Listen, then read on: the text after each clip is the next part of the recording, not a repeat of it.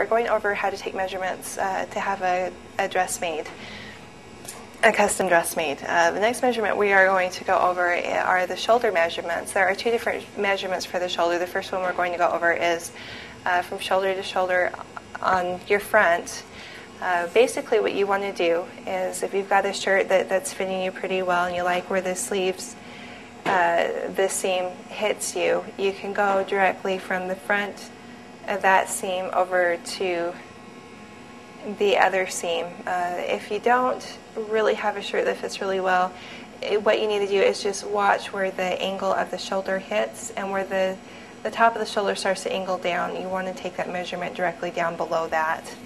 But you go directly from shoulder to shoulder. Some people are a little bit broader shoulder than others. Some do have a little bit of a narrower build. This will make sure that the neckline is exactly where it needs to be. It will also help make sure that there's enough fabric for the sleeves in the back, that you'll get a proper fit.